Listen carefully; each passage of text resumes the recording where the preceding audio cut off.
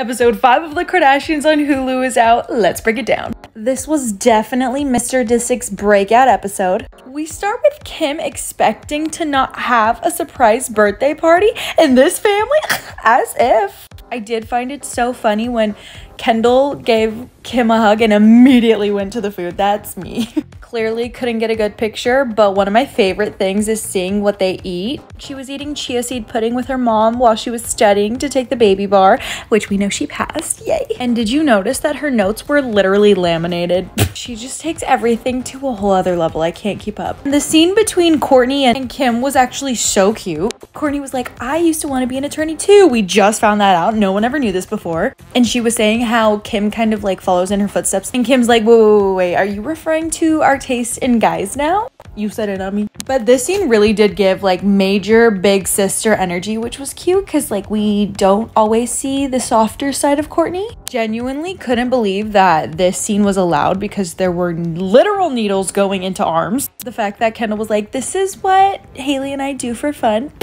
Couldn't be me. Was anyone else so shocked with the way Scott was talking to Chris? Like, we get it, you feel left out, but oh my god. I'm glad that he's standing up for himself because he's right. They did always say that he was like a brother. He was like her son. He was a part of the family, whatever. But that's Mama Chris. Go easy on her. Okay, then we cut to the scene where Chris is showing us her brand new house. Beautiful. And Chris is like, yeah, this is my bar, my piano bar room.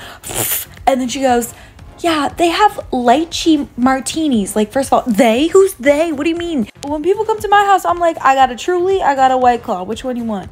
But just look at that face. Yo, and when Scott walked into the house, he was truly so respectful. Immediately went up to Travis and was like, congratulations, brother.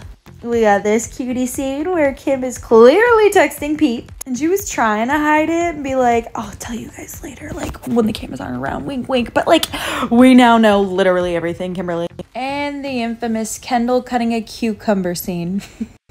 This fight was wild. This could have been on Selling Sunset. Who do you think was in the right? Who do you think was in the wrong? Because I don't even know at this point. What do you think of this week's episode?